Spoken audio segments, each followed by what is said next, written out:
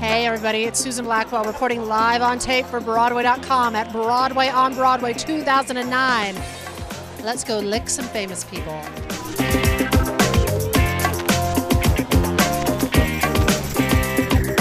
I'm here with Broadway's John Stamos. How are you doing today? Good, I'm ready, I'm good. The show's up and going, and it's fantastic. What are you going to be serving us today at Broadway on Broadway? Today I'm going to introduce Allie Trim and Matt Doyle. They're singing One Boy.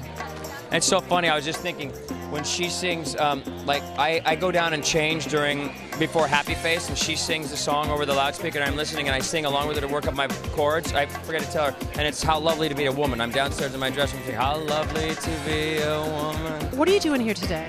Well, I am here at Broadway, on Broadway, and it is amazing. I'm new here. This is my Broadway debut, so it's a whole lot of family to meet. We're here at Broadway on Broadway for Broadway.com with our mayor, Mike Bloomberg. How are you today? I couldn't be better. What a chance to come out on a Sunday and see all these stars and listen to some great music. 96 G's. Sing it. But it's between you and me. Esa pregunta es tricky. I know. Oh, I'm not good with the impromptu harmonies. Cheyenne Jackson and I were back here. We were trying to conduct an interview, and you guys were bringing it so hard that we just had to tap into yours and sing a little bit of that. I get in a stew. They want to hear you, not me. Get out of the body. Oh. Tell me a little bit about what you're wearing. Okay. For the fans at home. Yeah, this is my second act costume. This is the funny pants, we call them. They're hysterical. I actually had to shorten my balls because I would get tangled in everything. You know, the children are going to be watching this. Will you be serving us just a crisp khaki, or? Yeah, I think we're going sort of preview to fall fashions. In mufti. Yeah, wonderful. Yeah, I wanted to wear the costume, but then I realized that was ridiculous, and so I decided to iron my khakis last night. So that, can you picture it? Can you picture him in his boxers ironing his khakis? And I had to walk through the streets like this. Can you believe that? Did you really have to? I didn't have to. You wanted to. Admit it, Michael. Yeah. Was it your first Broadway on Broadway? It was, yes. And I was all alone out there without my tribe, so that was new.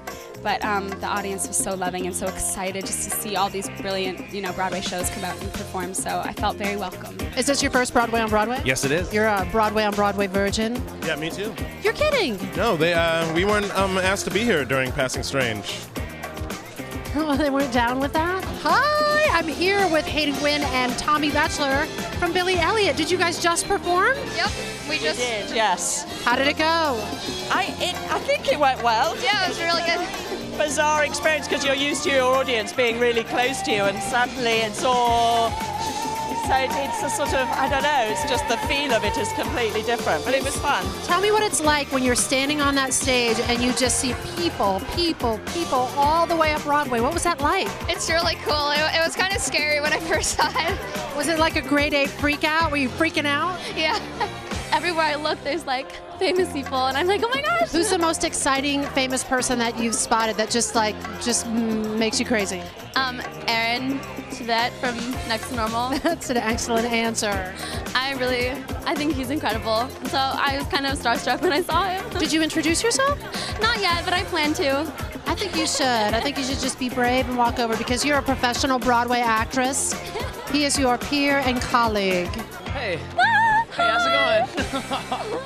How are you doing? Allie, this is Erin. Nice to meet you. How's your show going? It's really good. It's going great. Good. How about you? Great. I just got back to Next to Normal Monday, so... Yeah. Look at this, Broadway dreams coming true right here, live on the interweb. What are you serving us today at Broadway on the Broadway? We are doing a little ditty called Memphis Lives in Me. It's a song that my character sings about his love of Memphis and his passion of Memphis and how Memphis affects him, the music affects him. And this should be a drinking game. Every time you say Memphis. The folks at home have to drink. Yes, well, I'm already drunk, so it doesn't even matter. It's like 11 o'clock in the morning, and Scoop, Chad Kimball is drunk at Broadway on Broadway. I'm drunk on coffee and water, and I'm drunk on the excitement. There's 200,000 people here. I can't how many thousands. Sometimes last year it was over 20,000. A Virgilian. A what? I think the official, in all seriousness, the official count that we got was that there is a Brazilian people. A Brazilian. Yeah. Is that like a Brazilian wax? It is like that. I saw a lot of people, but I didn't know how many people it was until we got off stage. Somebody told me like 60,000 or something? I think the official count is a kerjillion. Wow, okay. Yeah. It's amazing because you're standing in front of, I don't know how many thousand people, but you look straight up Times Square. A zirkillion. That's the official count. A zirkillion people. A killion. It's amazing. I mean, there's, what is it, 50,000 people are here? A smurfillion. Really? Yeah. Do you know that 12.15 million tickets were sold on Broadway this year? That is more than all 8 New York sports teams combined. Broadway is where it really is. Look at the mayor with the numbers. So I'm here with Konstantin Maroulis. That's me. Here's my Konstantin Maroulis information. So I'm sitting at home checking my Facebook, and Konstantin friended me. And I was like, really? I friend everybody. Some people, well, most people ignore me, but now I feel like your currency is devalued on Facebook. And I was like, why the f are you Facebooking me, Konstantin I'm a big fan of Maroulis? yours, that's why. Oh my God, look, he said it live on camera. Don't edit that out. Don't do it. Use some adjectives to describe my greatness. Hotness, red hair, hot stuff. Yeah. Keep going. Singing really good. Not so much. Acting even better. You're getting closer. amazing lay. I don't know.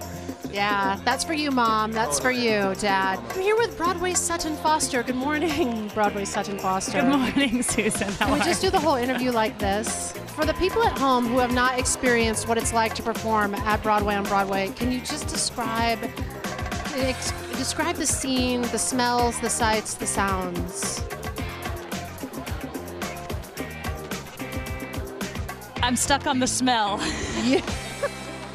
The smells, New York City. You know, occasionally you get the whiff of the trash or A little trash, a little barbecue. Trash, a little barbecue, you know. Barbecue, trash, whatnot. Yeah, I have to say it smelled nice. It smelled nice. It did. For New York, I thought it was nicely nice. You smell nice, Sutton Foster. I do. You too. You smell, not to plug anything, but you smell a little bit like Aveda. I love Aveda. Are you wearing Aveda right now? I am. Maybe you'll get some free stuff now. Who knows? I love Aveda. Now you're just pandering. I have a funny story. You do? Yes, you know what a bad dancer I am, right? Probably about on par with me, maybe. Yeah. So I'm going into the show, and going in, you don't get as much rehearsal as normal. It's like, boom, you're on. So I was freaked out when they offered me. I was like, I just don't know whether I'll get the dances in time. So my whole first week, all I did was dancing. I got the dances down. Great. Good for you. I was really comfortable doing them. But then for this, they were doing the dancing, and I had to hold a mic. And so then I was like, wait, I don't know that I'm like messing up all the steps because I'm like, okay, I switched the mic for this hand and then this hand. Micography. P.S. Look at my eye. Did you just punch yourself in the face with the microphone? In the eye with my fake microphone. It looks like it hurt. It did. It really hurt. It still like hurts. You got yourself not with your eye shut, but with your eye open. Yeah, I was like, I'm fine. Keep going. Let's keep practicing. Super trooper, things are gonna blind me. I have to tell you, it's such a treat to just stand here, have Beth Level sing to you, and then just like maybe make out with you. And Sunday morning. On a Sunday It's gonna morning. be a good day, huh? We're God-fearing women. Real good day. Good morning. What'd you do this morning? I got up and I did this. Now she's spanking my bottom. Where are you from? I was born in Northern California. Where did you grow up? Of Oakland, but I grew up in Ohio. I'm from Dayton, Ohio. Oh my God, so am I.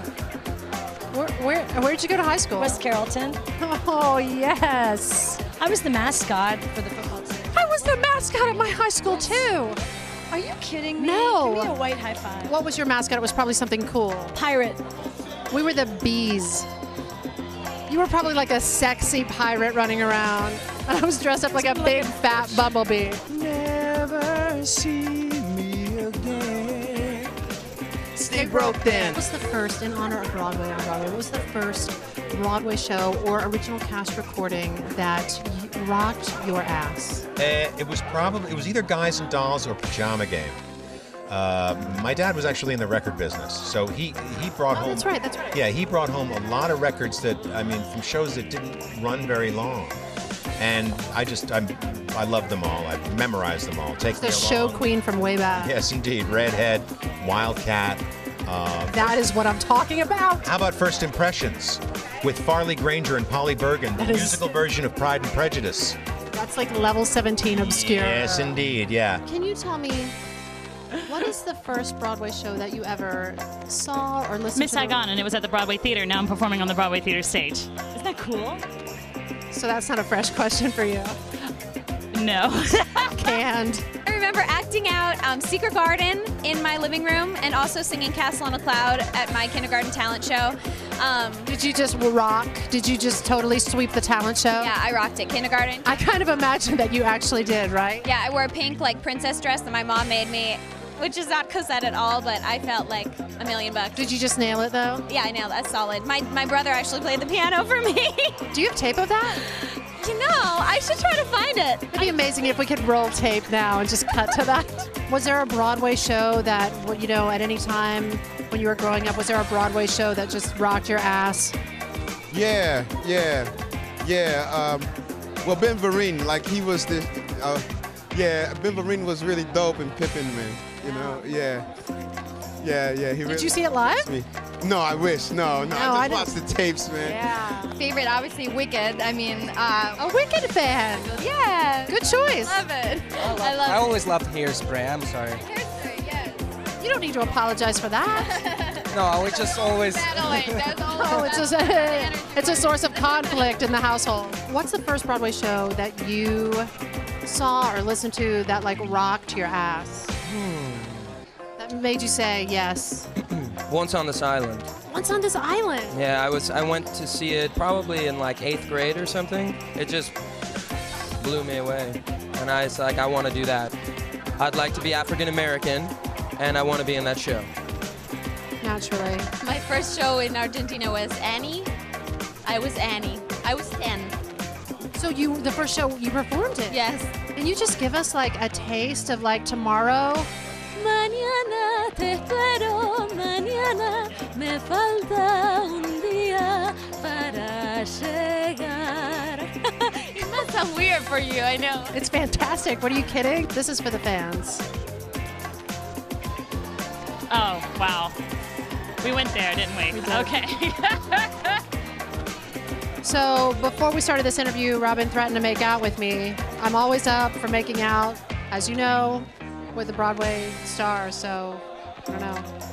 Yeah, this is awkward. with tongue. You know what? They always make big promises with big talk, and then when it comes to making out, Well, can we do it in the corner, like without the camera? I don't know, the camera might spice it up.